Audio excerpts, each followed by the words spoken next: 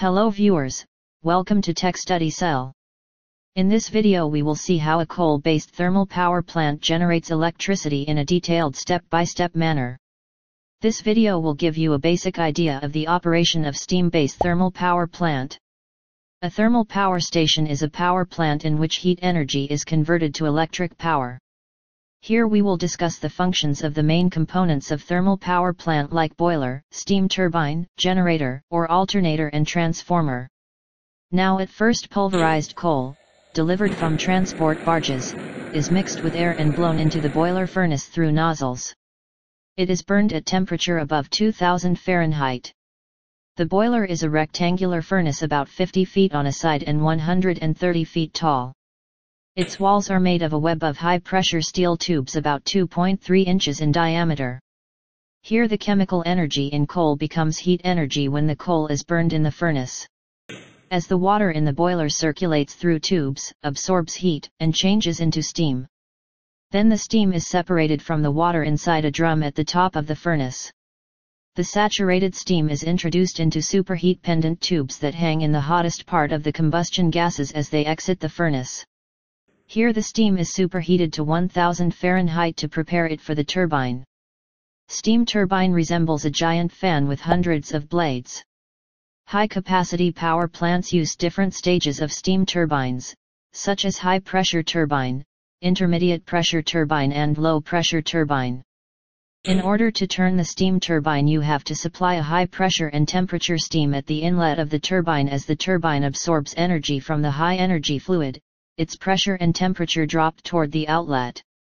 Now the high-pressure steam is discharged against the fan-like turbine blade and the turbine starts rotating. Thus the heat energy is converted into kinetic energy. The steam turns the turbine blades, which turns the shaft, which is connected to the generator. The generator is where mechanical energy converted into electrical energy. Now as the shafts of the turbine and generator are mechanically coupled, so as the turbine turns, it spins the generator shaft which mounted with giant electromagnets. The rotating magnet, called the rotor, turns within a stationary set of conductors wound in coils on an iron core, called the stator. The field cuts across the conductors, generating an induced EMF, electromotive force, according to the Faraday's law of electromagnetism, as the mechanical input causes the rotor to turn. Thus the mechanical energy in the turbine is changed to electrical energy in generator. As it is cheaper to generate at a relative lower voltage and then step it up for transmission to reduce transmission loss. The generated electrical energy leaves the generator and goes to a step-up transformer, where the voltage is raised to transmission voltage.